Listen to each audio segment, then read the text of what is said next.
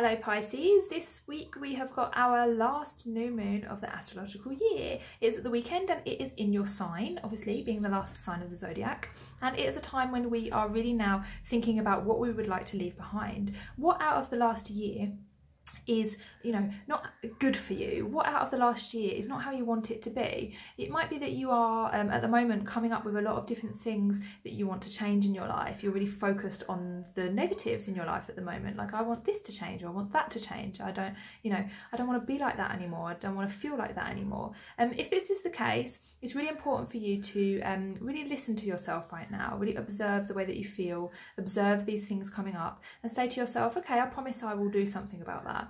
And in that, you are having compassion for yourself, because if you keep pushing yourself and saying, oh, I wish this was different and I wish that was different, it's almost like you're trying to change time. You're trying to kind of like change the past. We've already done this year.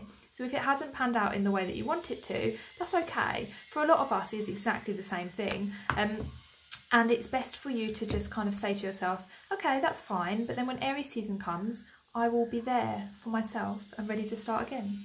So here we've got the Nine of Wands and the Knight of Cups. So you're really waiting for almost a knight in shining armour, or you're waiting for some romance. You're waiting for something to kind of hotten up in a relationship, or to receive a relationship, to be in a relationship. If this is the case, then this is just reminding you that all good things come to those who wait. Don't rush into anything at the moment.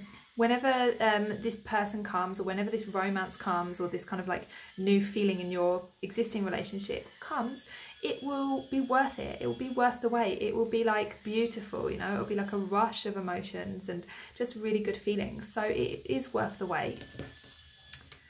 So guys, if you would like an end of astrological year reading, all of the details of our readers are below. Otherwise, don't forget to subscribe, and I hope to see you next week. Happy full moon.